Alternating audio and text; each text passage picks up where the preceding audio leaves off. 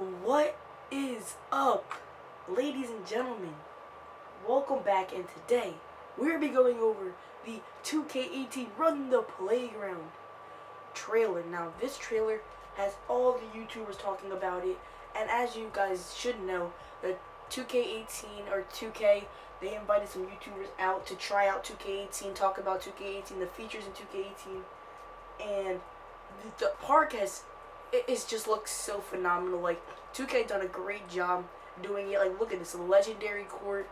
There's Rivet, Old Town, and Sunset, and they're all courts. And the crazy thing is, you can walk around.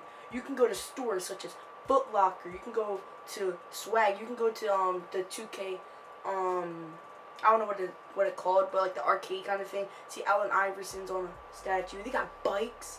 They have I've heard rumors about cars. They have 2K Zone. Yeah, they have all of this stuff.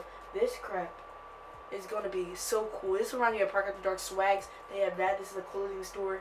They have the NBA store. This is where you can get your hair cut. There's Footlocker. Like, this is like very, very, very good content. Like, they put a lot of detail into this game, and I cannot wait to play it. Training facility. This is another new thing.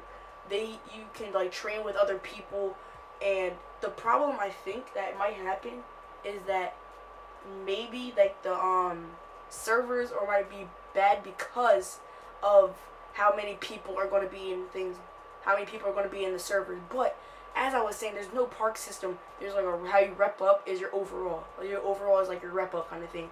Pro-Am looks exactly the same. I don't think that really changed. So I don't really play Pro-Am like that. Micro looks very detailed. The playground. This is just what I'm going to be spending my majority of my time doing. Look at this. Look at this. This is like just like phenomenal. Like, I keep saying phenomenal because it is. It is skateboards and all that stuff. So thank you guys so much for watching. I just wanted to give you guys a heads up about this and about that, and I'll give you another video in the near future about archetypes and all that stuff. But thank you guys so much for watching, and I'm out. Peace.